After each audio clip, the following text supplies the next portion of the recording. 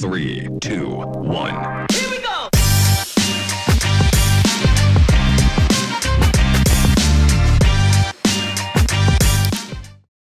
Hi guys, welcome back to another video.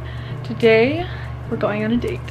Right now it is 3:30 and we have dinner reservations for 8 o'clock in the city. So I thought I'd bring you guys along for date night tonight. And tonight we're celebrating our 3-year anniversary, which is technically September 10th. So we're like a month and a half late, but I was on a movie when our anniversary happened. So we never got really a chance to celebrate, and this is really the only free weekend since then that we've had. So we're gonna go to dinner. We're gonna go to the Melting Pot. Never been there. Love fondue though. First step on the agenda is I need to get this hair under control. So the straightener that I have been using, it's called Valectric. It's the classic styler with a 1 1/4 inch barrel. It uses like, I don't even know what the word for it is. It uses like the metal plates, but they're not like metal, so they don't like burn your hair. If that makes any sense. But I got this, honestly it's kind of embarrassing. I got this straightener from one of those kiosks in the mall. One day I just didn't really feel like dealing with like being like, So I let them talk me into buying the straightener, and honestly this is the best straightener that I've ever used. It never burns my hair. Your hair doesn't smell like it's burning when you use it.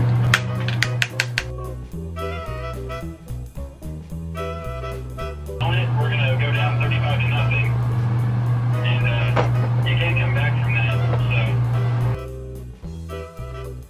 So. Okay, now that my hair is mostly straight, to keep it straight, keep it shiny, keep it really soft, I'm gonna go in with some hair serum.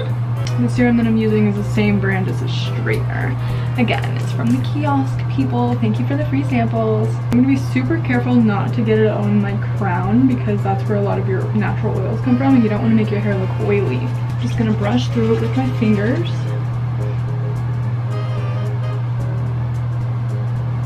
It smells really good too. I also had this in a bigger bottle because the kiosk people, I'm just gonna refer to them as kiosk people, but they really convinced me that one day to get it. And it smells good and it makes my hair really soft. So I was like, whatever, worth the investment. I don't care. All right, hair is done. It is now 6 o'clock. I'm gonna go ahead and go do my makeup. I'm not gonna show it because there are plenty of other people who know how to do their makeup a lot better than I do. But if you want to see how I do my makeup, we can make that a totally different video. I don't really know why you would be interested in that, but whatever. So I'm gonna go get ready. I'm gonna go do my makeup.